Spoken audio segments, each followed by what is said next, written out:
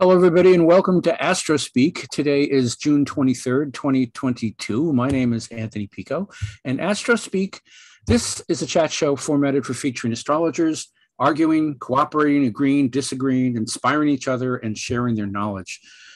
Me and my co-host, Michaela Villiers-Kendall, are both asking questions, and please don't remember, we're looking for feedback and opinions, but we're asking you to keep it as short and as pithy and as to the point and succinct as possible because, as we all know, we astrologers love to talk. And so we want to keep it as confined as possible. We wish to have a lively and active show. Don't threaten each other if you can. And all of these questions have pretty much involve things that all of us have experienced. So just as a reference, I'm an astrologer from New York. Michaela is in London, France. England. Okay. I'm from London, but I'm in France. Okay. And we have with us right now Robin and Lynn and Amanda and Daniel. Welcome aboard, and Nura. Thank you. How are you? And all of us are. Oh, and of course Sue is helping run the entire meeting. All of us are professional astrologers. If you're listening, and shall we just start with a question? Are we ready to start rolling? Okay. Here's a simple one. Maybe it isn't. How do you feel about astrological certification programs and certificates? I'm not specifically asking about a particular one, but the concept of certification. Do you think it benefits us? You feel like I can't be bothered. I don't need to prove myself. Just general thoughts on that. So I know an astrologer who feels, I don't need any help. I know what I'm doing, but I personally think it helps us as a group. Michaela? Yeah, I went to the Faculty of Astrological Studies in London back in 1990 and did the certification program. And I think it's a really good grounding, particularly with something like astrology that wasn't taken, that I felt back then wasn't taken very seriously. So you need that gravitas, and to feel like you're legit as well. So I think, but obviously there are a lot of bogus programs around, so you have to, pick carefully. Yeah, I'm very wary of anybody that has a website just because it's so easy to fake it. But anybody else, any thoughts about certification programs, whether you enjoy them, don't like them, think they're BS or what? I can jump in for just a second. Sure. I totally agree that certification can be great in terms of giving people grounding, and for those of us who like really structured learning, it's really helpful because it can be hard to know where to start. But I also think it's incredible to see how much free, like really high quality free information is available, like Stormy Grace's YouTube Academy or Astrology University offering courses that you can kind of buy and watch at your own pace. And so I don't tend to be rigid in my beliefs about astrological certification, but it's a great thing to have access to. I feel the same way. Yeah, I agree with that, Amanda. I was just going to add to it the Pluto in the final degrees of Capricorn and how it feels like I'm witnessing a lot of paradigms of new ways of business and people just kind of starting things without hierarchy, but it being a really interesting / frustrating place. Like, oh, just come to this creative, co-creative group and do what you love, but there's no leader and people are confused by that. I think it's kind of similar to if you're starting out as an astrologer, you kind of want somebody who's a mentor saying, hey, you're good at this. I think you're doing a great job. If you do X, Y, Z, you'll probably be successful. Like maybe at some point we will evolve out of needing somebody to tell us that we're good and deserve to do something. But as a collective, it does kind of seem like it's beneficial just to at least have that mentorship and the community. Yeah. Well, we do have Pluto slipping into Aquarius, so that's going to change that Capricorn structure and make it open up a bit more. But the only thing that drives me nuts are people that I'll see sometimes clearly don't have enough of a grasp of astrology and offering advice on Facebook and whatnot. And I try to step in and I try not to be nasty about it. But you want to scream at somebody. It's like, you don't know what you're doing. Stop it. You're ruining everything. But so certification helps in that sense. It's, if nothing else, it means that there's another group of people that we all agree on something. So there's a mass consensus. It's not like I'm just some lunatic wandering the streets preaching something. And that's what I like about consensus, that there's a group consensus to a degree with the certification program. It's not actually licensure. I can't say that word, licensure. It would be licensed. I think that if we are an industry where a fledgling industry that's not quite reached that level of certification yet, but I think it's good. I think it's important that we all pay attention to the learning process. But learning, we all have different cognitive natures, and so we all learn differently. So I think it's hard to, package this all in the same way and say, well, this is how you should learn. The other issue is there's so many different schools of astrology, though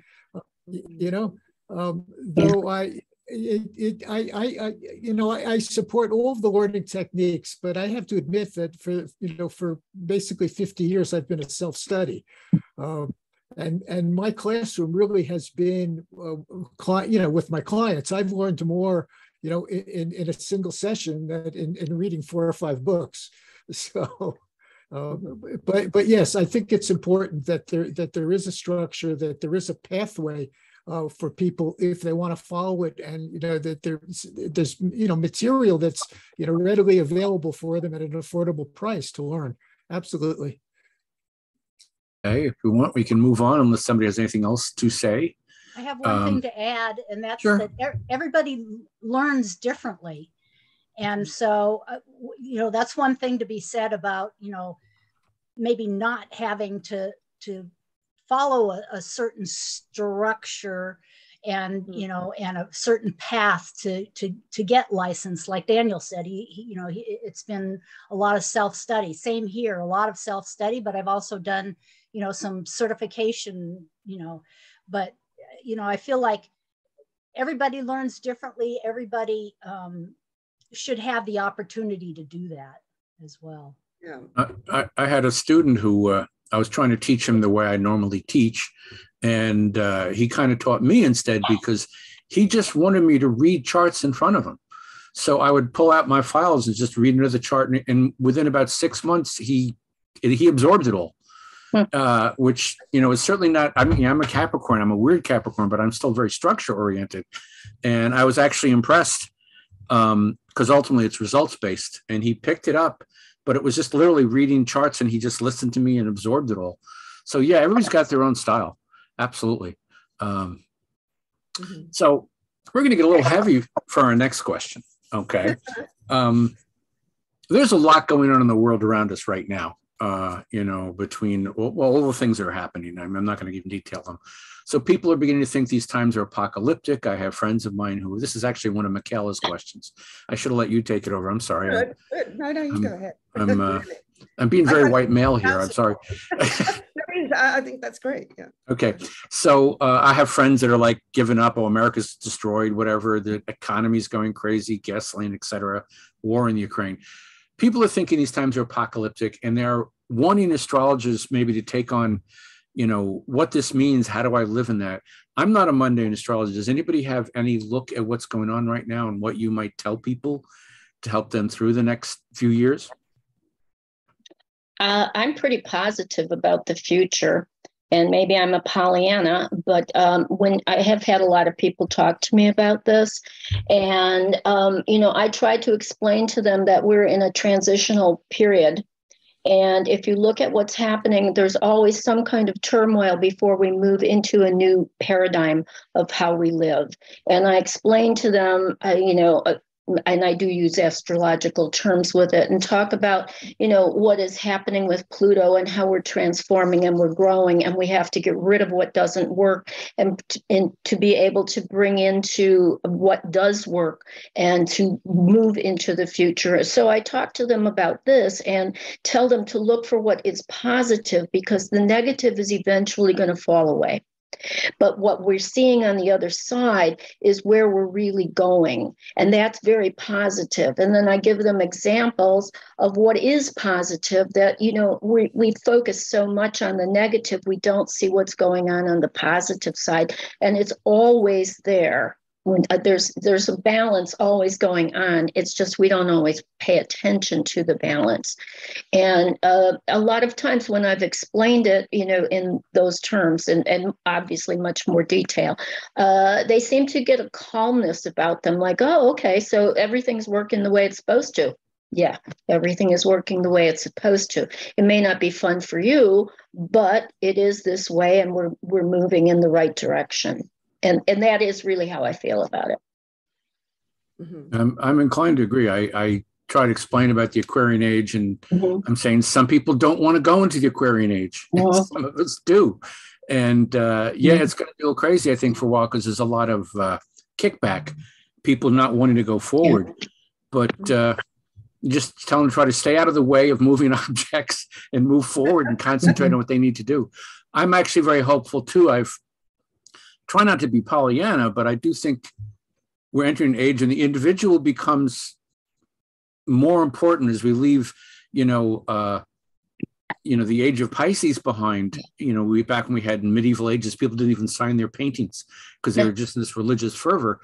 And now we're getting to a point where I think the individual in service to society is really what's kind of going to be coming, and we hear now about teenagers inventing robots that go across the ocean and collect plastic. And these people are working from an isolated point of view, not always in that traditional structure we have.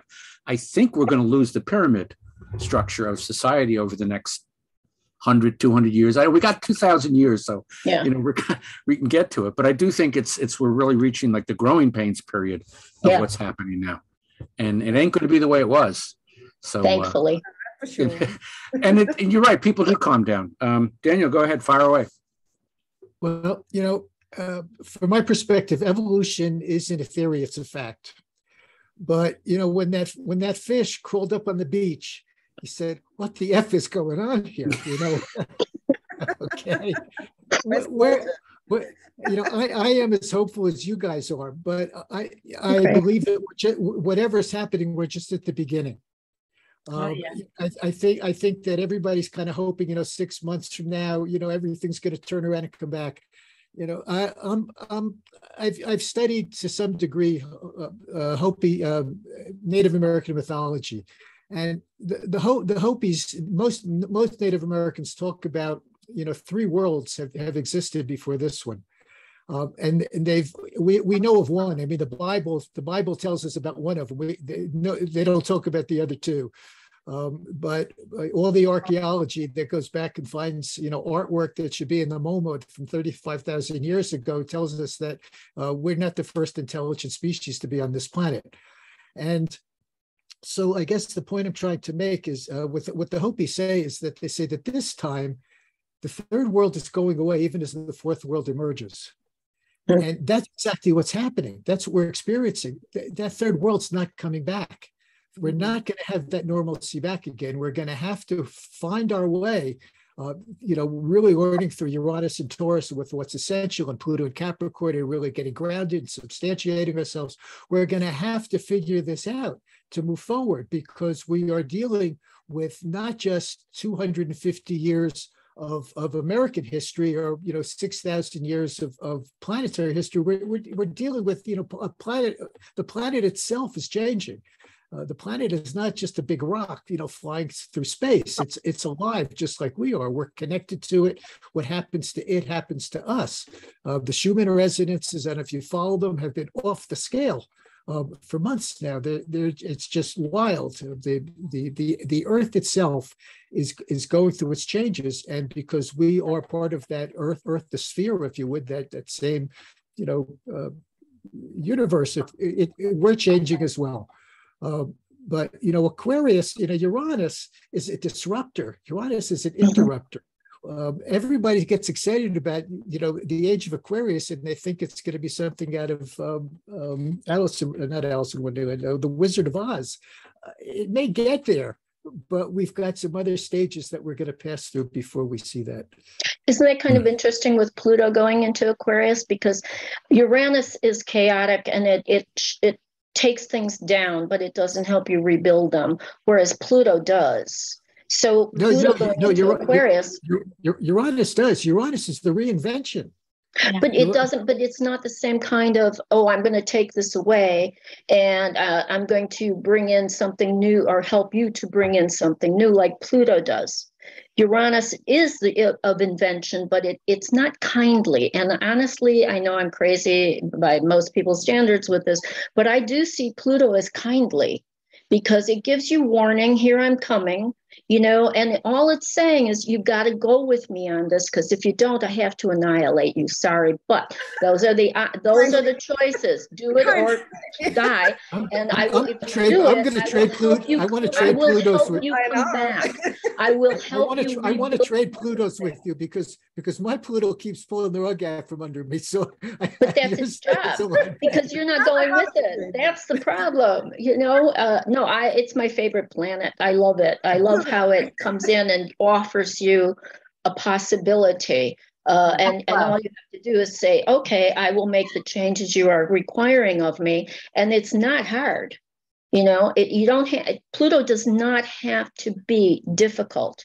It can be very easy. The problem is we choose not to go with it. Yeah. I will add one thing about Uranus. The difference I see between Uranus and Pluto, and I've often said this to my clients, when you get in a heavy Uranus transit, Uranus is about new ideas. It throws 100 new ideas at you. Mm-hmm. Your job is to pick which one of them are going to work for you. And that's what I think Lynn is talking about in terms of Uranus is not as kind. It's like, here, take this. Where Pluto will say, you better get ready. We're going to be reborn. So I hope you're with me. Yeah. So, but I understand what you're also saying. It is bringing up new ideas. But then I think Pluto helps us adapt to the new ideas. Yeah. Earth. That's just one idea anyway.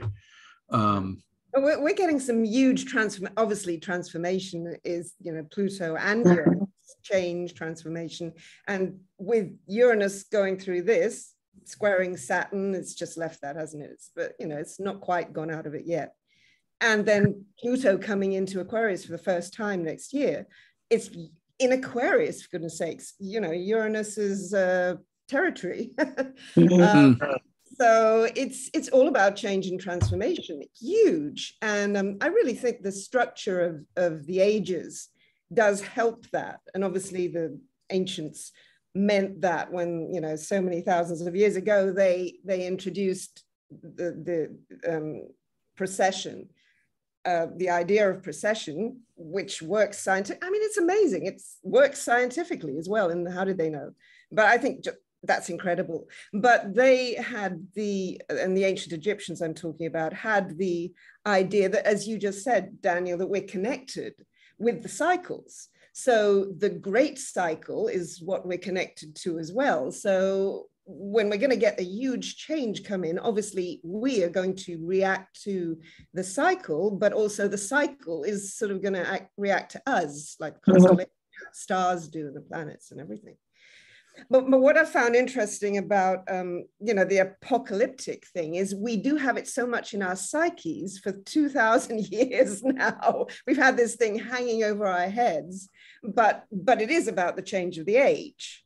But it's interesting too, because Russia and China have been playing on that.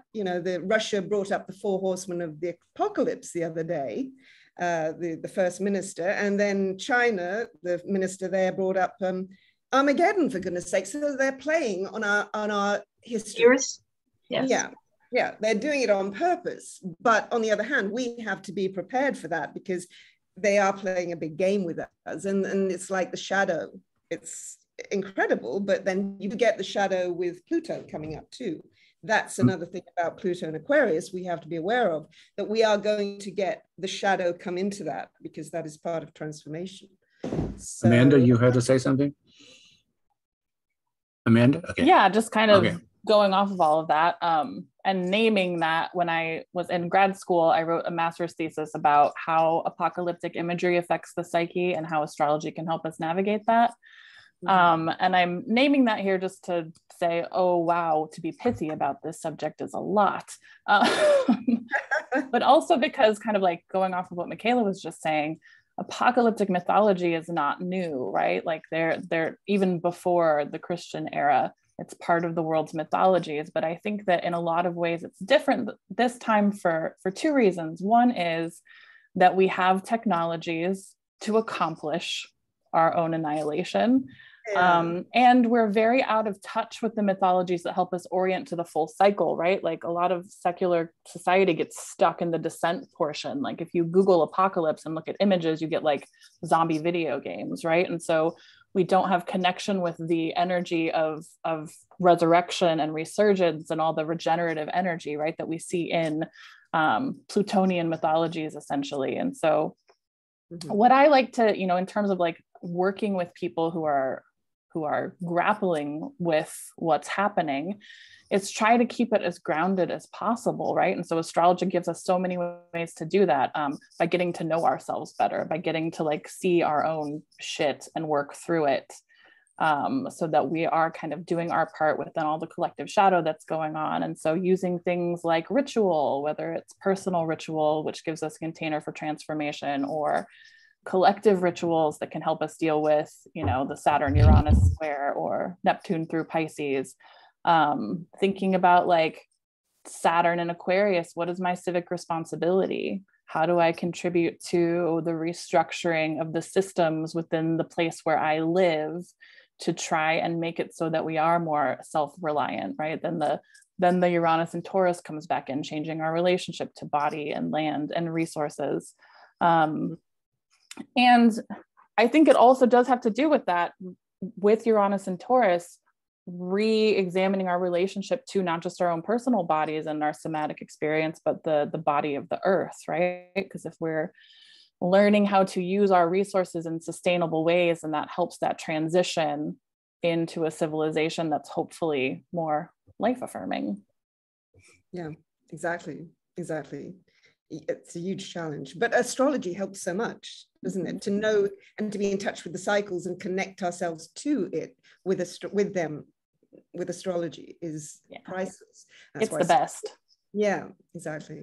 Well, by definition, we literally connect ourselves to something that's much greater than ourselves. And apocalypse doesn't mean the end. It actually means the revelation of what's been hidden. Right. Exactly. And actually tying into what don't see it that way, as you said, especially with bombs around, and especially as they're being actually threatened now, for God's sakes. It's like, wow, they're freaking out.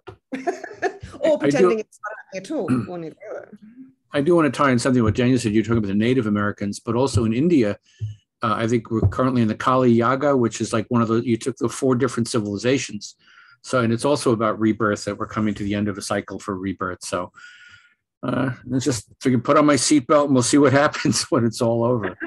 So I think we should, if we're kind of wrapped up, I'll move on to something a little lighter for the next question.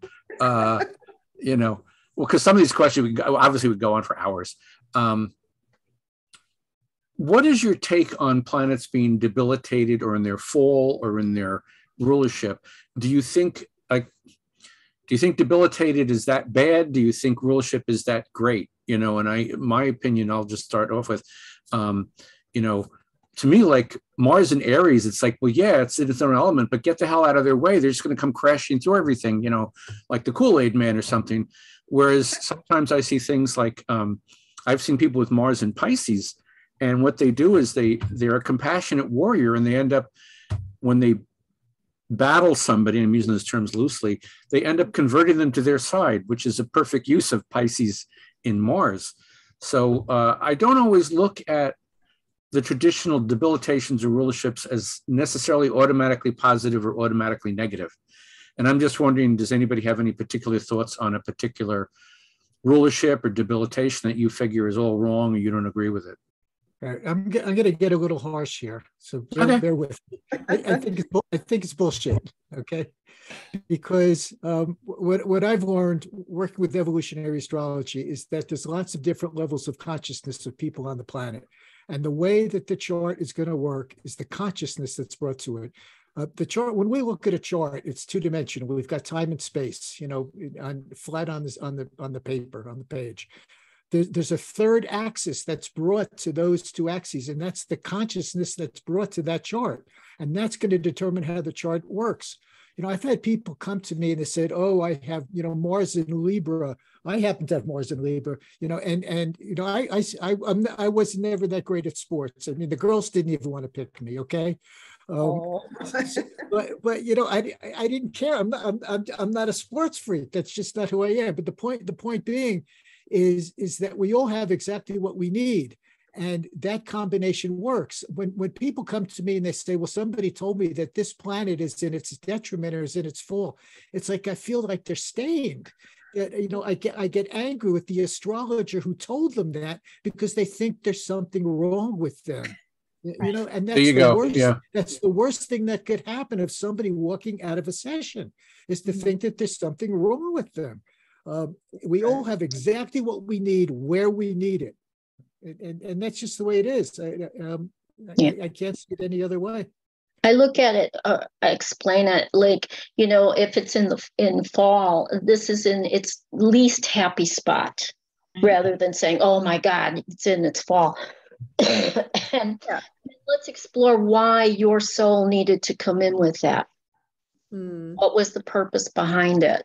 And that usually, levels it out. So it's not traumatic. Oh my God, it's in fall. But oh yeah, why did I want that planet not to be as dignified or powerful or whatever as the other planets? So maybe there's a reason behind that for my personal evolution. I like that. I mean, it's true. Like people go like, I have a Capricorn moon. That's bad. It's like, no, it's like, you definitely, Capricorn moons feel all their emotions. It's just a matter of what they make them public or not. It doesn't mean you have no emotions. And that's what I often feel the struggle when something is supposedly debilitated or fall. Like Daniel said, they act like, oh, you have this, tumor on the side of you that you have to carry through you the rest of your life. And I've been at times very pleasantly surprised by clients doing things with their chart that I would never have thought of. It's like, oh, great, you're using Mars. Okay, that's perfect, and you're working with your chart. So yeah, Dan, you had a good way of putting it. Everybody's got what they need in their chart. I like that a lot. So, I tend to think about it in terms, on the one hand, like I know that planetary stability or planetary dignity is a whole technique that goes beyond like planets in detriment, fall, and rulership.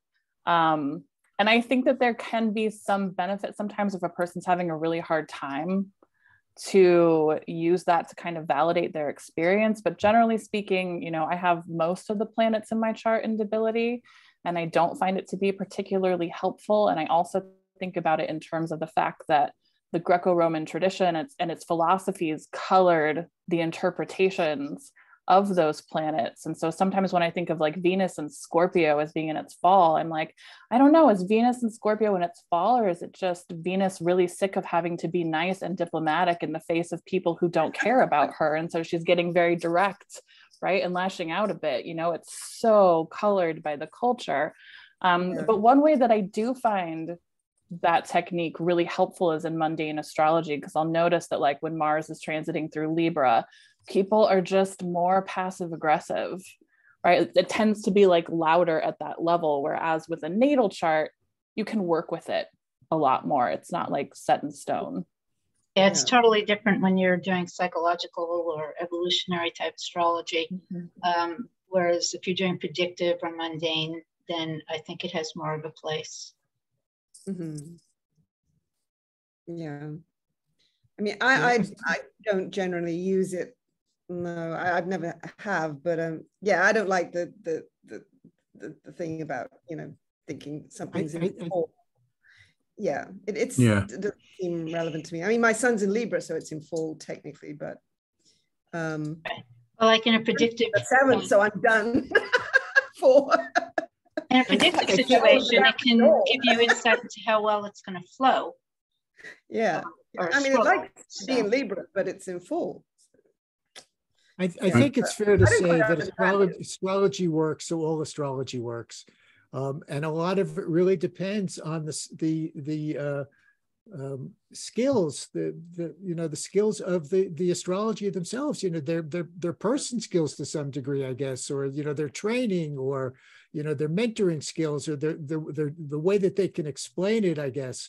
But astrology works, so all astrology works. And it really depends on what it is that you want to know. Yeah. Yeah. I always say I trust astrology, but astrologers not so much. Because because astrology is always right. It's just a matter of they can read. People can read it or not. I very early on, I had a student do her boss, and I happen to work in the same office. And I said, "Look, I'll follow up after she's done because I want to make sure it was done right." The guy came out like pale. He's like, "I have nothing to live for." I said, "What are you talking about?" She told him with his, "Oh, your Neptune is squaring your Venus. You can never trust your friends." It's like, what? How do you tell somebody something like that? So I understand. It's like it's the skill of the person. Thank God she did not pursue astrology as a career. So yeah, you really have to have a compassion and empathy and understanding of people to apply this stuff really well. I think we have to have enough of our own life experience to be able to understand who's sitting in front of us. Yes, yes. Yeah, exactly. Absolutely.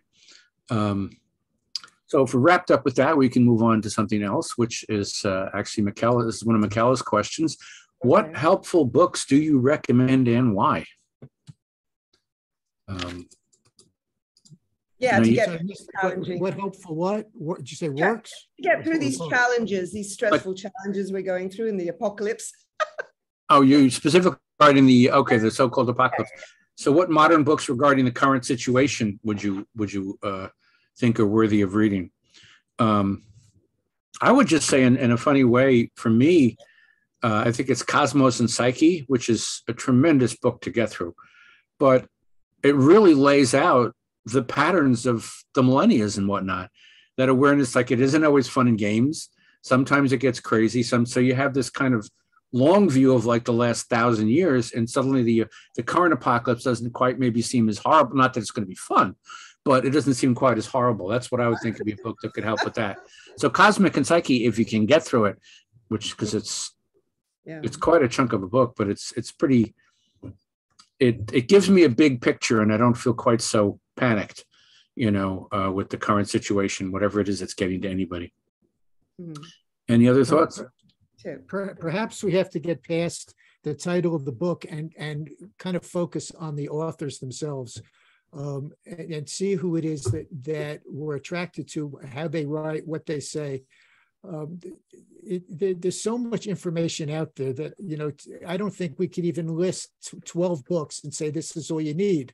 I think it's finding the teachers and what they wrote rather than finding a specific book. I mean, sure, Rick Tarnas is the Dane Rudger of our time. I mean, there's no question about it. But I don't know that his work is applicable to sit down, one-on-one with a client who comes who's lost a teenage child. You know what I'm saying? He's going to teach you a lot about the cycles of history and how astrology, relates to that. But it's not going to help you at all with somebody who sits down and has a life crisis, right on their desk, and how do you deal with it? Mm-hmm. Yeah, I can't give definitive best, but I can give you two of my favorite authors, which are Joanna Macy, whose work is dealing with how to transition through the paradigm shift that we're in and is very accessible. And then Adrienne Maree Brown, whose books, Pleasure Activism and Emergent Strategies, are more about like tangible strategies for recreating communities. Could I ask you to put those two titles in the chat so I can? Yeah, that would be good if everyone. Yeah, that sounds really good, and I've not heard of either of those. Yeah, and I'll put them in the description of the. Oh, great! Thank you. Yeah. Thank you. Yeah. Yes, I don't know if you've heard of a book called Catafalque by Peter Kingsley is a really good writer on mythology and on psychology, in fact, and spirituality, psychospirituality. But he wrote a book called Catafalque, and it's actually a commentary on Carl Jung and his Red Book, really. And but he titles it Catafalque, Carl Jung and the End of Humanity. So that's not, that's not to put everyone off. It's nice and chipper. Yeah, yeah.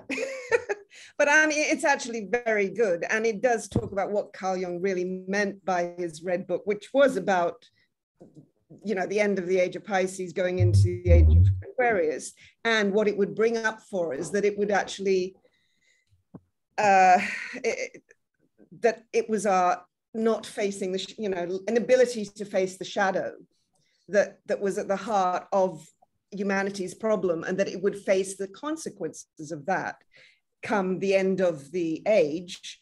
And that's what we were heading for. In fact, very much in the 2 world wars and all of it, and the, what's going on since then.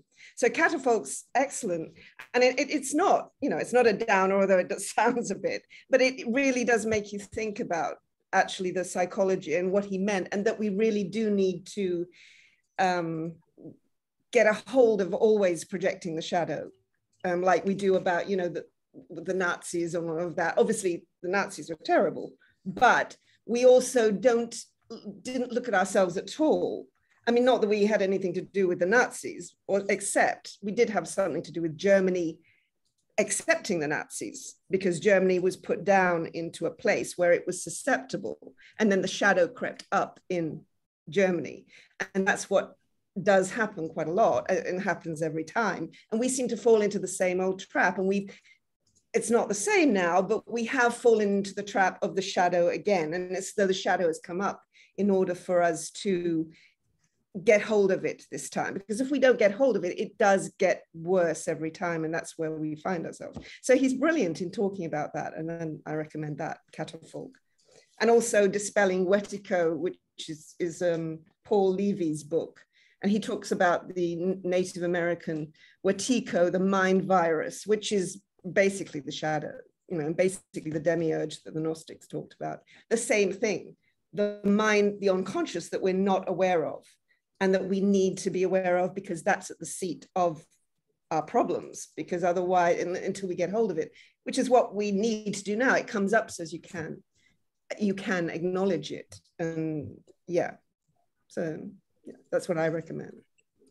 A book that I find myself recommending a lot, especially because I'm noticing more and more people are just aware that they need to do shadow work, especially with this currently transiting South Node in Scorpio. People are like, yeah, okay, I need to feel my feelings. I need to do my emotional processing.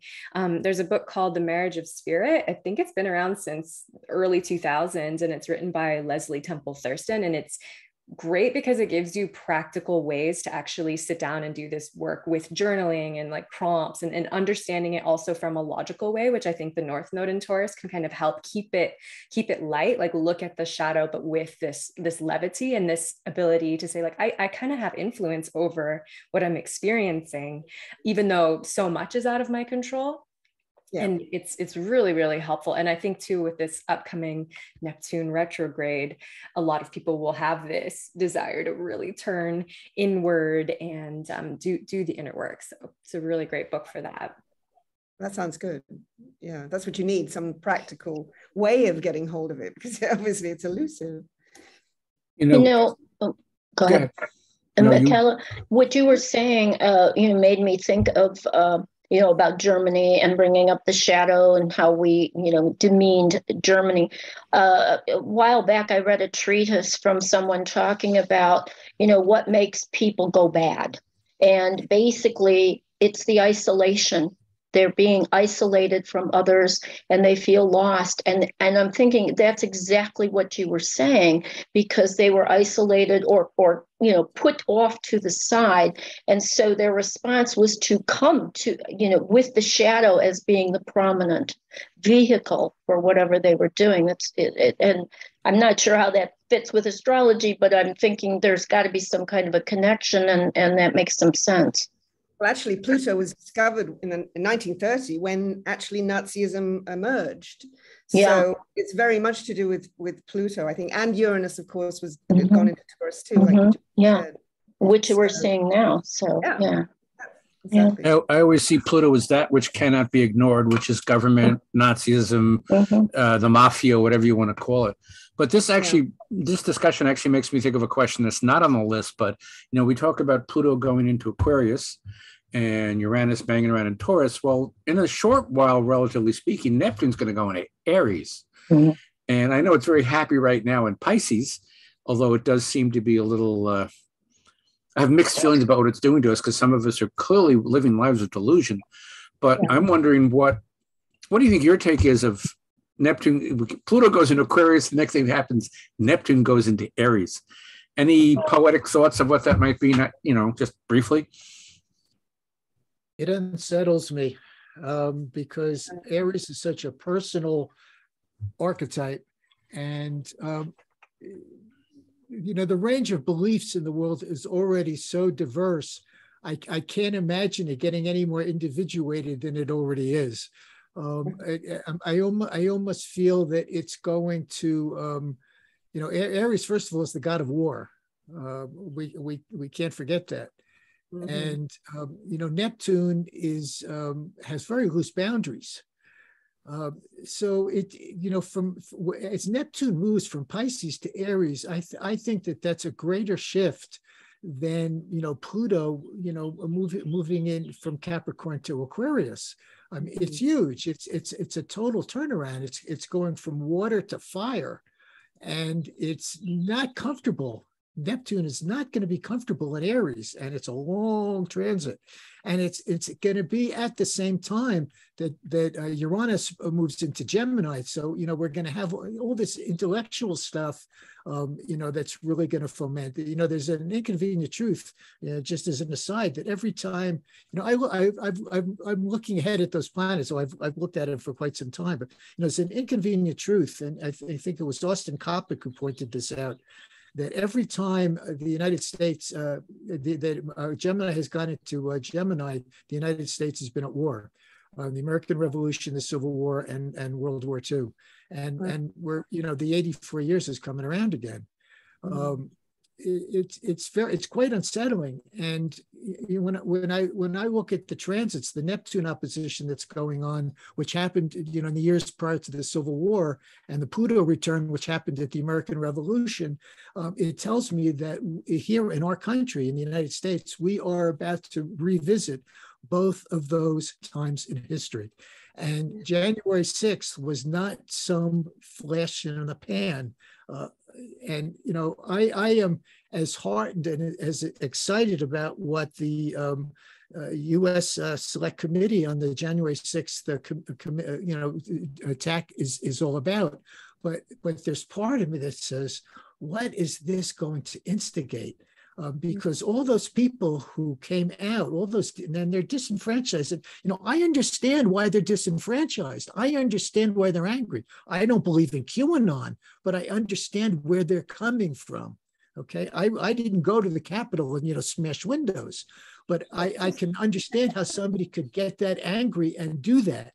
Yeah. Certainly, with a role model like they had, being rallied and urged on. But that notwithstanding, that's why I keep saying we're just at the beginning of all this. We're just in the first days or weeks of the changes that are occurring in our country and on the planet. You brought up China and Russia. China has a 20-year plan, which would blow your minds. Okay, and they're stepping through it with such precision that it's really quite unsettling. We live in a vacuum. We have never had an international war in our boundaries. Never. 9/11 was the first one. I don't think that was international, but that's just my opinion. But the point being, we have been insulated for 250 years. We have not experienced what you have experienced in England. We have not experienced what has happened in Europe, or certainly in Ukraine. We are babes in the woods, guys. The last big deal was the Civil War, when we had anything actually happen on our area, but it wasn't international, it was internal. There were more American men died at Gettysburg than on D-Day. Oh, really? Wow. So if I can jump in at that kind of the thread of new beginnings, I believe that Neptune and Saturn are going to be conjunct in 2025 on the Aries point, so at 0 degrees of Aries. And I don't necessarily have an interpretation worked out of that, but I think about when they were in their closing square was in 2016. And in the US, that was a pretty definitive year in terms of the elections that year and a turning point. And one of the ways that I think about Neptune and Saturn in hard aspect to each other is that it has the quality of bringing dreams to life, right? Like material reality. And a lot of times when we're talking about collective issues, it is the most unconscious dreams or fears that take on a lot of gravity. Mm-hmm. And so that cycle is coming to a close. And like the word that keeps coming to my mind is incineration. And I am choosing to look at it more metaphorically, right? Mm-hmm. But the incineration of beliefs that aren't working, maybe, it can also have qualities of contagion. And with Aries, we're going to be talking about, courage, anger, hatred, spontaneous healing and things like that. So I'm definitely interested in seeing how that closing of that cycle feeds into the Uranus and Gemini and Pluto in Aquarius. Yeah. Fascism is not a new, something new that's to the United States. Charles Lindbergh was like the unofficial ambassador to the Third Reich. There's so much of American history that we have really just buried because we really didn't want to hear it. But they're still here. Okay, they're still here. We had to force Prescott Bush to stop dealing with the Nazis, and he's the beginning of the Bush family that brings us the Georges and the oil industry. But he didn't even want to stop dealing with the Nazis. We had to tell him to stop. So yeah, I understand what you're saying there. Yeah. It's all coming out in the wash, isn't it? All at once, it would seem. Yeah, it's there. Yeah. So I didn't mean to cut you off, Danielle. Just adding to what you said. Shall we move on to another question, or what do you think, people? Are we done with this one? Neptune and Aries. That's something lighter. Yeah. I agree with you. I think it and that about war. Obviously, Aries, war. It is. It could be that the delusion of war, the aggrandizement of war, thinking it's such a great nationalistic thing. A lot of nationalism going on. Maybe I think it. Yeah, exactly. I think it sort of echoes the other transits that are coming together, the other cycles. It's all one big cycle, and it's it is looking like a huge confrontation, but hopefully, well, it will. I'm sure it will end well. It just depends what happens in the bookends. That might be okay, the end of the bookshelf, but what's in the middle is what's a bit worrying. With the other planets in air signs, it might not be a physical battle. It could be, computer kinds of things, subterfuge. On all sorts of fronts. Yeah. Air signs are ideas and opinions. Yeah. A war of ideas, huh? Okay. Well, we got that going right now, sort of between the left and the right in America, and the vaccinators and the anti-vaxxers and all of this. I'm not asking any opinions on that. I'm just discussing general. Don't want to kick that one up. So let's take something a little lighter. I'm just curious, among your clients, what transits in their chart bring you clients more often than others? And I know for me, I get a lot of Saturn transits and I get a lot of Pluto transits. Because part of the fun of an astrologer is before they even see you, you look at their chart and they go, "Oh, I know where they're coming here." And I'm just curious, do you have similar things? Do you have, maybe you attract different kinds of clients? What do you see as the typical thing that brings clients to you, astrologically speaking? This is such a good question because it makes me reflect on what I must be putting out energetically, because I'm realizing a lot of people come to me when they're having some sort of nodal opposition or a square to the nodes or a nodal return. And they're always at this point where they're like, okay, past, future, kind of at a battle or a tension with themselves and the collective. And they're having to make a really specific decision about moving forward. And there's always some wild node story, which is interesting because I definitely study the nodes, of course, as an evolutionary astrologer. And I do feel like there's always ritual or there's strategy with the nodes. And maybe that's what's coming through. Like people want to know how can I take action? Like, what would be the thing to look at if I'm not sure what's going on?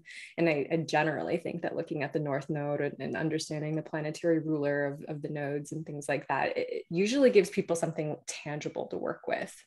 Mm-hmm. In relation to that, I mean, I have a lot of planets in Capricorn, midheavens Capricorn, and I have Moon square Pluto, and I'm attracting Saturnine and Plutonian issues all the time.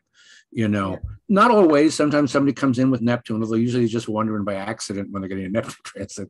But it does bring in, like, I don't see people with their Jupiter return. I don't get people getting that kind of stuff. It's more like the hard lessons for me about a particular Saturn and Pluto.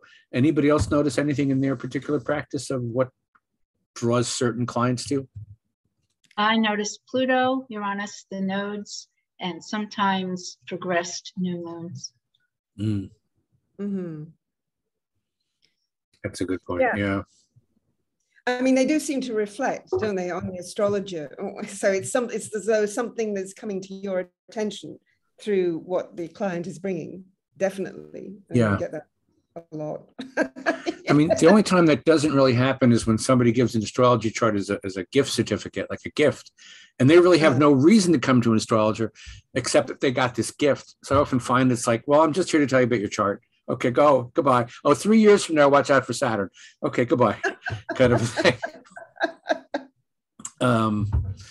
That's a good idea. Certificates. I didn't think of that. Yeah, I'll do it. I print them up, and it's like, if you want to give a gift to somebody, I'm a graphic designer, so I made a little certificate that people can mail to each other, and I don't have any expiration dates. And sometimes they pay me for it, and then the person never shows up, and they go, okay, I'll take it. I'm not going to refund. If they ask for it, I'll refund. But if they don't, and I've even contacted some people, they said no. When they get the reading, that's all that matters to them. I said okay. So, but yeah, gift certificates. I find, I agree with all of you. I think that I find that clients show up either when they're in some kind of transition or they're in crisis. And, first thing I do is I look at their Uranus cycle, I look at their Saturn cycle, I look at their Jupiter cycle. And, 9 times out of 10, they're having a Jupiter return, they're having a Uranus square, they've got a Saturn square opposition. And it's triggering something in them. It's triggering a life change, and they don't know how to respond to it because they're being, change is the last thing that most people want to do. Our moon just wants to be our moon, which wants to be nice and familiar and safe, and all at home by the fire, and with a cup of hot chocolate. So when any kind of a change comes along, a death, a divorce, bankruptcy, the loss of somebody dear to them, that's generally when they come in. People rarely come in, because I'm getting married, so I want to know about my marriage. I don't get that stuff. They come when the marriage ends, or the marriage is in trouble, perhaps. Yeah. So, I've actually had a couple of really fun readings where people wanted to know a great day to get married, and that's about it. Just the electional astrology, which I could see that too. Or you get the medical stuff. I need an operation. When should I do it? You get those kinds of things too, for sure. But it's got to be some event in their life that's triggering them that brings them in. It's anxiety. They just decide, I'm going to go get an astrology reading. It's not like going to the dentist. Exactly. Okay. Now, Michaela, I don't know if you asked this in reference to the apocalypse, but you were asking, does anybody use tarot cards or some other method to access the unconscious? Do you? Actually, I know I'm interviewing somebody in my show in a couple of weeks that refers to herself as an astro tarot reader, but I'm just curious, does anybody use tarot cards or anything else other than basic astrology when they're looking at a person's chart? I use tarot. Okay. Yeah, I use tarot, and within the past couple of years, I've delved into gene keys and human design just because I find it really fun to look at where it connects. Mm-hmm. I use the Akashic records. But I don't normally combine astrology and that. They're very different readings, but there are times in which particularly during an Akashic record reading, when I say, do you mind if we look at your horoscope? Because that'll be easier to target, or there's a reason to look at it. And then there have been a few times in which someone has contacted me for an astrology reading, and I'm preparing for it because I do a lot of prep before they get here. And I'm not getting anything in answer to the things that they're talking about. And then, like, for one woman example, she said, I'm moving and I want to talk about that. And I'm like, oh, okay, because, looking for a time to move. But in fact, she wasn't looking for a time to move. She was looking for, should I move? Which I don't think astrology really can address. I mean, it can tell you, well, this is a good time, maybe not a good time. But so I explained to her, this would be better if we did a different kind of reading. And that, so sometimes I'll bring them one into the other, but, and it's with Akashic records particularly that I notice a similarity of questions coming up rather than reading in horoscopes for me. So. Yeah. I hate when they come in and they want a decision made for them. It's like, no, I'm not doing that. Yeah, sure. Any other comments on the topic of tarot? Or me personally, I'm a huge fan of the Seth material. I've read it forwards and backwards, and I've lectured on it. So a lot of times I'll bring in the concepts and underlying philosophy of Seth into what I'm teaching, which basically boils down to you create your own reality. Nothing exactly new into anybody's philosophical thing. So I'll often, without necessarily saying, oh, by the way, Seth says, I'll bring the concepts in and couch my astrology reading in terms of you have the power here, and this is what you're dealing with. That's the way I tend to do it. Yeah. I think anything that can help tap into the unconscious and help the intuition. I think it's a good thing. It's showing the rider weight pack. I was put off that for years. I thought it was old fashioned and sort of fatalistic and with death cards and devils and all of that. But now I really respect it. I can see all the symbology in there that it's not what you think it is. So, I think I use that a lot now. Yeah. Okay. As a compliment. Okay. Next question I'm going to ask, this is looking into your files. What are some of the surprises you've learned along the way that deepened your understanding of a particular, thing in the chart? And the only one I can think of at the moment, I had this woman's chart. Creativity was all over her chart, Neptune, all these things. And she seemed to be a bit of a doormat. And she said she never had time to do things. And I was like, well, why don't you try taking a class in painting? And just trying to push her in a direction. She said, don't try to master it, just do the Neptune thing. Everything I suggested, she had these elaborate excuses why she couldn't. And then what finally dawned on me about 2/3 of the way through the reading is that she's using her creativity to keep herself from doing all these things. It's like I found so much of what she was doing was extraordinarily creative, but they were all excuses to keep herself from doing these things. So sometimes I find that the surprise of like, I wouldn't have used my chart that way, but okay, I can see what you're doing here. And do those kind of things pop into your life that your clients that make you stand out to you as like, oh, wow, I didn't even realize this. Yeah. The particular transit she was having, no, it was all over her chart, creativity, but she'd never really manifested it. And I just remember trying to encourage her because it seemed like in her chart, what I recall, I don't remember the planets, but she seemed to be a bit of a doormat and never had time to do anything for herself. So I was trying to say like, well, just do something here. And she kept coming up with excuses of why she basically had to be a doormat. And they were creative, but sometimes, you end a reading with just sort of like, well, they threw their money away, not really, but I feel kind of like, I put it on myself to a degree. It's like, I should have tried harder, but some people don't want to be reached. That's the other side of being the astrologer. I don't know, though. I mean, just because it doesn't seem like it at the time, they might have gone away and then something might have occurred to them from what you gave. Yes. I always hope for that. Exactly. Definitely. Any other surprises when you did a reading and somebody like surprised you with something? Because I got another one if nobody else is going to come with it. Go ahead. No? Oh, well, you go ahead with yours. I had a thing. Okay. Again, I don't remember the exact details, but I remember this woman had very strong Neptune moon stuff. And so I saw, oh, there's no mother here. She's sort of faded away. But she also had indications of her chart of a very strong mother. And I remember I turned to her actually in the reading, this is about 12 years ago, and I said, I don't get this. I said, I see you have a very strong mother and a missing mother, and I don't quite understand how this manifested.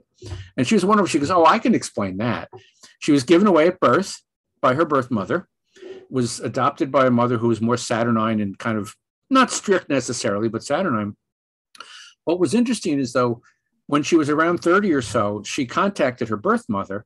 They met outside of the town where her birth mother lived. I'm so happy you've turned out wonderful, but you can never talk to me again. My entire family will never understand you. And boom, she was gone again like Neptune. And I just thought it was really fascinating to see how clearly there was a Neptunian mother and a very Saturnine mother for the same person. But I wouldn't have thought of that before she said, oh, I can explain that. So, yeah, wonderful. You know, that's how it works. It's great. That question didn't do much except get me to talk about myself. No, but that's it's very good, because that is what happens. Sometimes you don't understand something, but then it makes perfect sense when you see it come out of the chart and you see, oh, well, that's how it works. Now, one of the reasons I realized that Pisces Mars can be useful is this woman had a son who was around 14, and he had Uranus trining the Mars in Pisces. And he was the one that found a way to convert everybody to his side. He never got into fights or anything.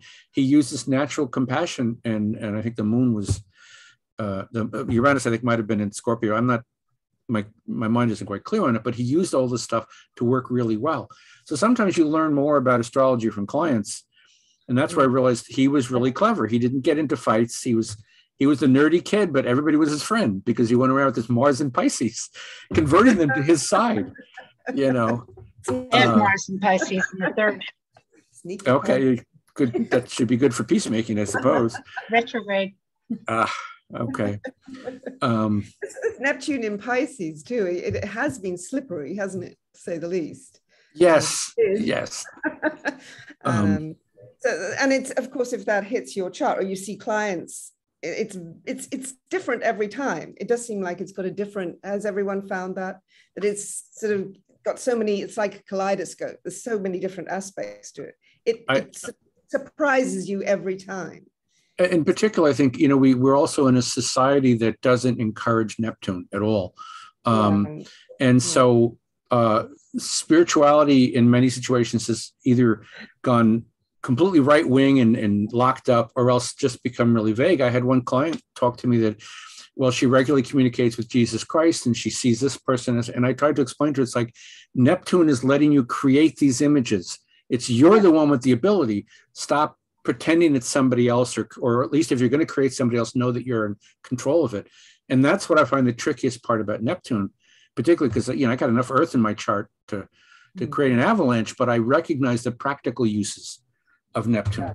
And it's tough to kind of explain. You know, magic is good. You can use it for daily life, you know.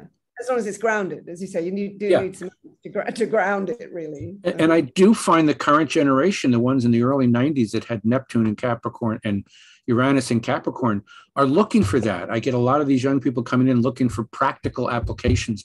They don't want to go meditate in the mountain for 7 years to see God. They want to use their intuition right now on the street corner. Do I turn left? Do I turn right? Do I take this job? So there is the younger generation looking to create that practical mysticism is what I always call it. So that's right. I mean, just quickly, I had a Neptune transit, because you're saying how it surprises you, and that because my ascendant's Pisces and it went right over my ascendant. When I saw that, oh no.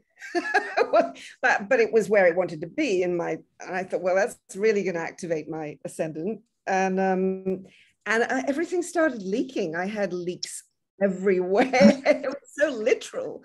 And then I had a pool, and the pool cracked, and everything you did to try and repair everything, the leaks, then the electricity went because of the water. There was a flood, and there was another flood. It's like water everywhere, literally.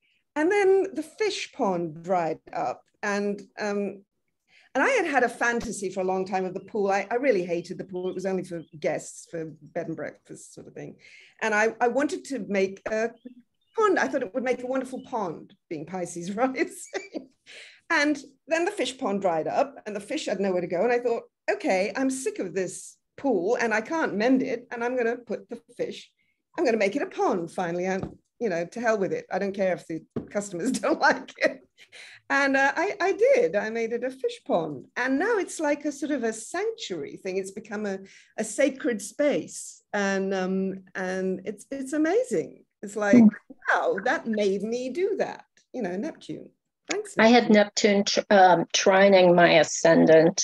I have a Cancer ascendant. And I thought, oh, that should be very interesting. It was horrible. Horrible. I had no clue what was going on anywhere.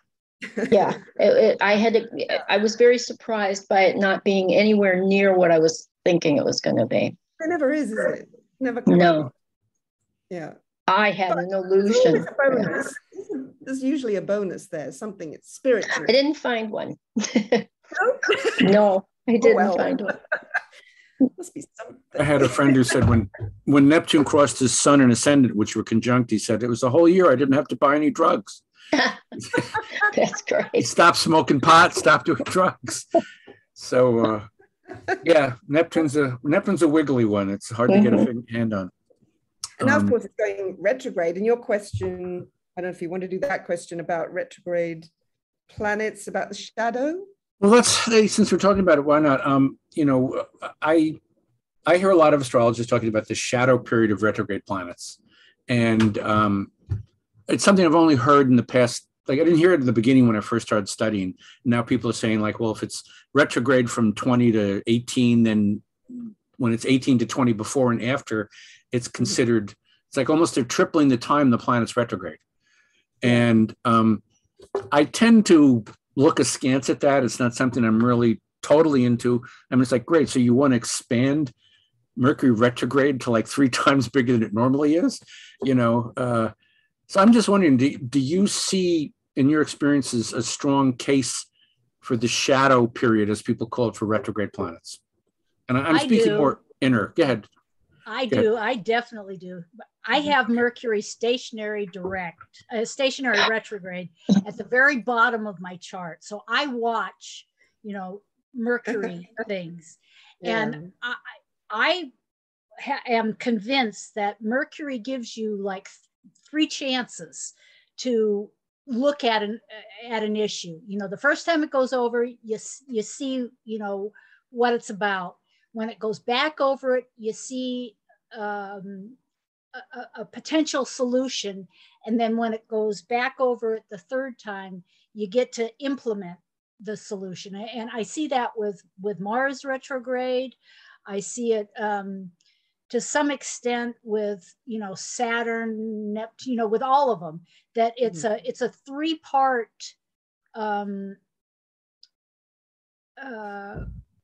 working out. Working out of an issue, you know, it becomes evident, and then you think of a solution, and then you implement the solution. Yeah. I always jokingly tell people that if Pluto is doing that, it's like it runs you over, it backs over you again, then it drives over you a 3rd time. And hopefully by the 3rd time you figured out what's going on.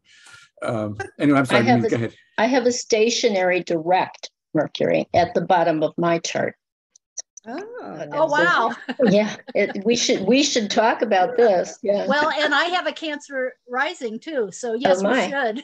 Yeah, I do pay attention to the shadow period to a small extent, because, you know, not just with Mercury, but with any of them, because it can be, if you stick with the shadow period, Mercury is the problem because it's 3 times a year at least. You can't do anything. You know, you'll never do anything. So it's like a hangover. You know, it's done, but it's not quite done. I'm carrying it around. When's it going to be over? But you know, so I usually I don't pay that much attention to the beginning prior to the actual retrograde station. You know, but it is slowing down, and there's stuff, and that's a shadow period in itself as well. But I do pay a great deal of attention to the aftermath of when it has gone through the cycle and now it's direct, but it's not up to speed. So because if you do, and I just did something on this, that if you just paid attention to the whole Mercury thing, you've got like 61 days or so, 3 times a year in which you can't do anything. So I usually look at, well, when is it up to speed? Not when is it out of the shadow, but, is it doing its normal speed? And that's when I say, okay, I'm ready to go back into the waters, so to speak, and do whatever this planet is about, because I feel safe. It's up and running. Well, okay, so I think that we have to keep going, no matter what. I don't allow, I want to stop and say I'm going to wait until it gets back retrograde, but I think it's all part of the natural process. Whereas the retrograde is part of a review in the natural process of things. Yeah. Absolutely. Yeah. Alfred Levy, I don't know how to pronounce his name. Perhaps you've heard of him. Levy, I think is what it is. Okay. Yeah. He did this blog where he pointed out he did a year. He marked all the time Mercury was retrograding in the shadow. Then he added in every period when the moon is void, of course, and basically said there's like 5 days a year you can do anything, But I do think we have a lot of Western cultural Christian Jewish guilt, like everything has to be negative, everything has to be a problem, and we tend to look at it that way, So I think we tend to like to heap more problems on top of each other. So yeah, I don't do that much with some of these things. Personally, the shadow. Interesting. I noticed something about actually Neptune going direct. Sorry, it's gone stationary, isn't it? Yeah. Stationary retrograde now. But then when it goes direct, which will be in December, then it will take until, I think it's March in 2023. Yeah, March 2023 until it gets to its shadow, back to the degree it started on. That's it, isn't it? That's the shadow thing. And actually the day it actually gets back to that degree is when Pluto goes for the first time into Aquarius, which is, I think that's really interesting. So we're sort of entering into that period now. As it's gone retrograde, we've got the period until December, and then when it goes direct, we'll be heading for really the Pluto ingress into Aquarius for the first time. So I can tell you, I can give you one funny, interesting example of a stationary direct Neptune, and I believe it was either square my moon or opposite my sun, because they're in square. But I'm pretty sure it was my sun. But I felt with that direct turning, I felt this a very somatic feeling of a boat turning around. It was like my body just felt this thing of a ship righting, and it's probably the only time that's happened, but it was very visceral and very, I definitely felt it. I felt like, my ship is finally turning around. Well, that's positive. Yeah. Yeah. Yeah. Okay. That's good. We have about 5 or 10 minutes left before we're up to about 90 minutes. So I don't want to get too caught up in it. But I'm just wondering, quickly, how has your approach or feeling about astrology changed or shifted from your early days to now? I felt it, for me personally, I felt in the early days, I was just sort of working this machine, and I was very proud that I knew how to work this machine. But I do find over the years, it's become much more softer, intuitive, loose. Not that I don't ignore the facts, but that it's become second nature to me. Like my brother's a photographer, and at one point he said he got past worrying about all the settings in the camera because he just knew what he was doing. And I feel I've reached that point, where I can just look at it without worrying too much about, is this exactly 1 degree or whatever? And I'm feeling very comfortable with counseling and more relaxed. That's what's happened for me over the years, just that sense of relaxing a little bit, and not feeling I have to, mark every planet and every degree down and get a feeling for the chart. Anybody else have any sense of what's changed for them over the years? Yeah, similarly. Oh, sorry. No, go ahead. Go ahead. Okay. Oh, I was thinking of the Saturn cycle of 7 years it taking to really master something, and it actually going through all of the cells in your body. And then after that, it's integrated. And I do think that for me, that was a big shift. That's when I really noticed it's like, oh, I can play a little bit more with this. And that's when I actually started bringing in the extra tools like the tarot and the other things. And I noticed that it's like that book by Bernadette Brady, The Eagle and the Lark. Like when you have the technique down, then you can play. Just like you need to learn a language to be a poet, you need to really understand the technique to play music, but then it gets to be really fun. And I kind of think about that with Saturn too. I think once people have those kinds of relationships with Saturn, like you find mastery in something, then it gets fun. Then it's not like the hard drudgery work. Yeah. And I notice, especially in this day and age, like there's a lot of bouncing around for a lot of people. Like they'll try something for like a year and then they're like, this is really hard. I'm going to just stop this thing. Like they'll kind of come up against that Saturn wall of like, this isn't for me. But if you stuck with it long enough, you'd probably become quite masterful. So I really view astrology as definitely like that. I'm so excited to see what it feels like to go through an entire Saturn cycle with astrology. Daniel, you were gonna.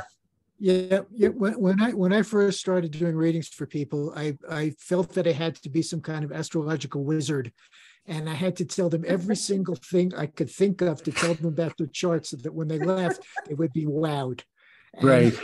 And as I've aged, I follow their lead. First of all, I ask all of my clients for an intake form.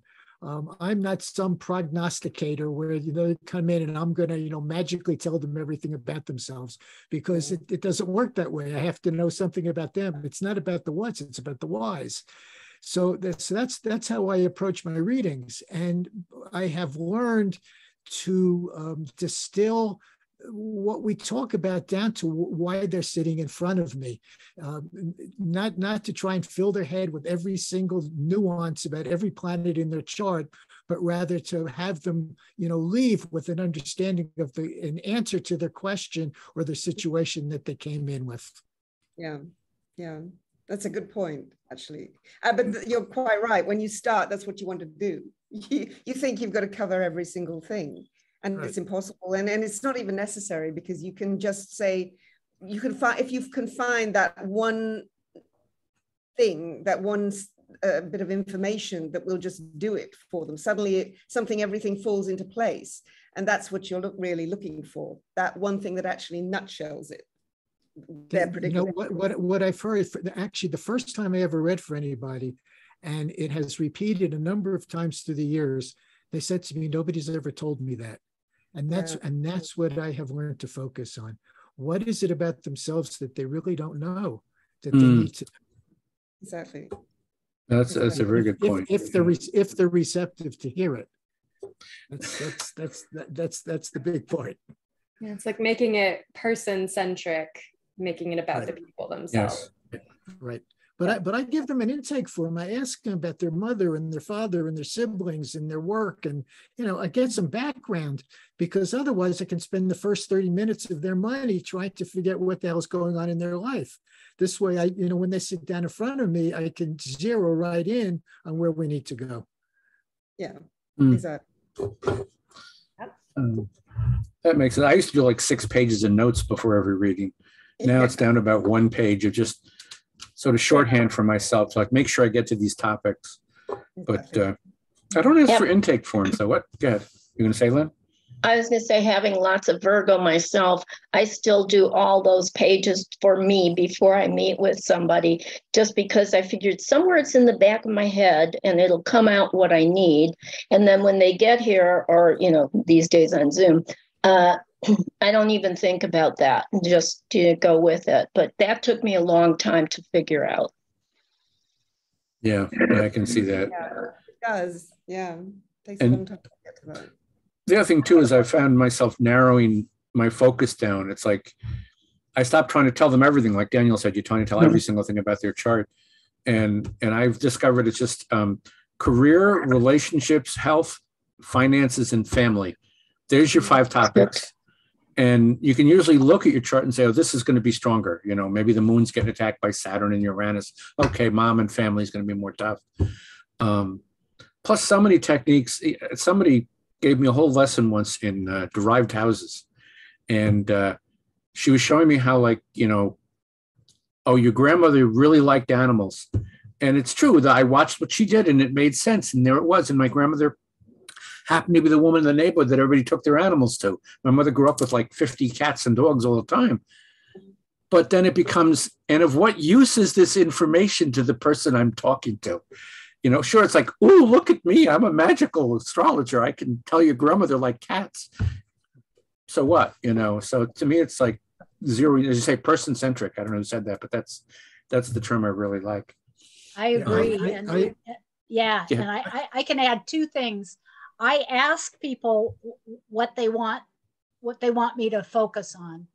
And I also look at the transits, and I learned a while ago that you can tell by what transit is it within a degree of being exact, what the issue is at hand.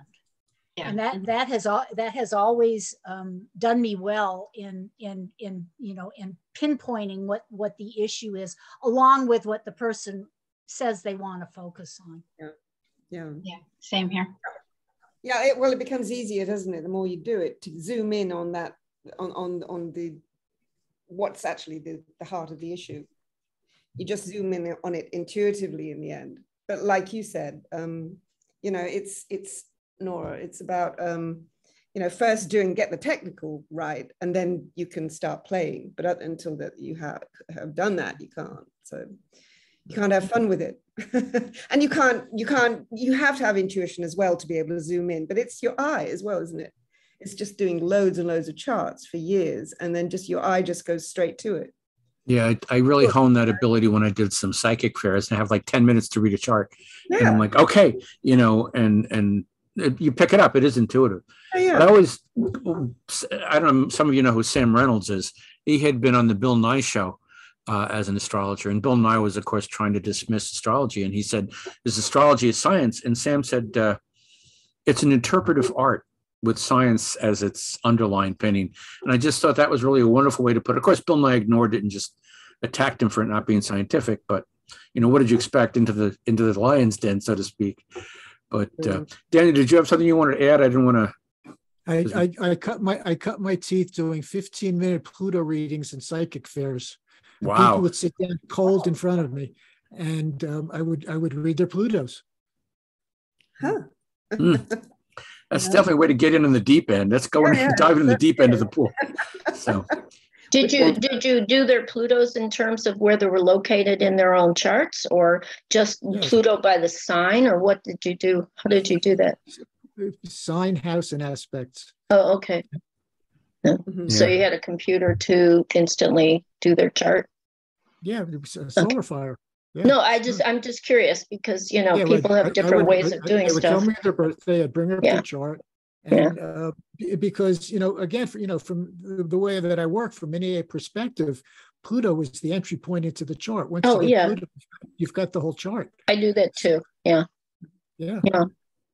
Well, that sounds interesting. So that's a good thing to offer. I'll read your Pluto. Yeah. Right.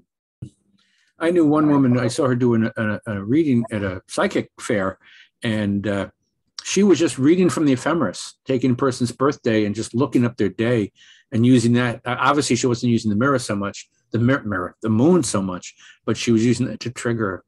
But everybody's got their own technique. We're just about at 90 minutes. So unless there's any last minute something anybody would like to say or add to anything, we might want to wrap up in a moment or two. I would love to ask Robin, if you're willing, and I don't mean to push, if you would let us know how you experience that Mars and Pisces retrograde. Did you say it was stationary as well? No, it's just retrograde. And it's in the 3rd house, if you wouldn't mind sharing. Yeah, and it's got some squares in opposition to major planets. So I experience it. on different levels. On one level, it's frustrating because it's hard for me to put myself forward at times. I hold back a lot.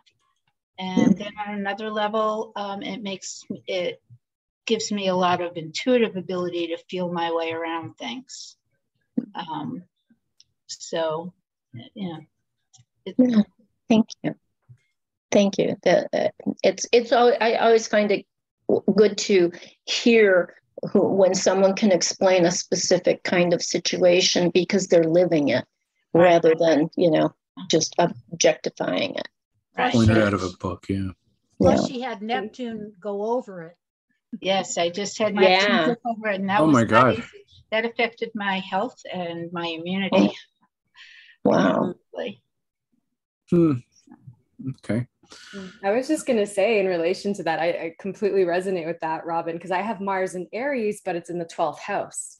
So I really view it as the Aries Pisces combination. And it was really only when I came to evolutionary astrology that layering of the houses as having so much of that similar archetypal energy made sense for me, because I was like, wait, Mars in Aries, like when am I like that? Like maybe by myself. Yeah, so it definitely helps. And I think it gives validity to that methodology, because I know some people have a lot of harsh judgments around the house system, or like using the house as an overlay of the archetype. Right. Yeah, I do. I use it. I find that it works a lot. Yeah, it just depends on how you're applying the astrology. For a mundane astrologer or a Hellenistic astrologer, they don't have to use that. No, they're taking a different angle of the chart, and everything they're seeing is valid and real, but they're just looking at it a different way. But I definitely see the validity of using the archetypes in the houses as well as the sign. Yeah. I think the houses are very fluid. I use the 12-letter alphabet as well, but after having read Deborah Holding, I also look at the houses from her perspective as well. And so you can look at it both ways and learn something different. Right. Okay. Well, this has been fun. And we'll do it again in a couple, 2-3 months or something. We've been doing that 4 years. So the last one seemed to be stumbling around a lot before we got it to go this time. But I hope you enjoyed this as much as I do. I always love kicking around the planets and with the fellow astrologers and checking out different techniques. Sue, do you want to just mention this is going to be up on Facebook right after we're done, or it will be on YouTube, and I will post the link on Facebook. I will add, if there's anything else you want me to add to the description, just send it to me and I'll do that. As far as like maybe how to contact you guys, I can add that. I did make a list of all of the references, the book references, and the documentary. But anything else that you want me to add, just send it to me and we'll do that. And it should be up later today. Is the Facebook page New York Big Apple Astrology? No, that's mine. It's something else. Okay. No, it's the EA Zoom meetings group. You may not be in it. I can add you to it. I'm not in it. No. Okay, I'll add you to it. Okay, thank you. Great. Right. Well, thank you, everybody. Thank you. It's really good. See you all in a few months. This was a great discussion. Nura. Thank you all so much. Thank you. Just fun, Yeah, it was. Really Thanks for joining us, Lynn. Thank you. And Thank everybody. You. We'll see you in a couple of months. Okay, bye-bye. And I'm going to watch Fog of War tonight. It's a great documentary.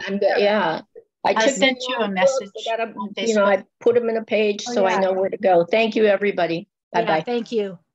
Bye.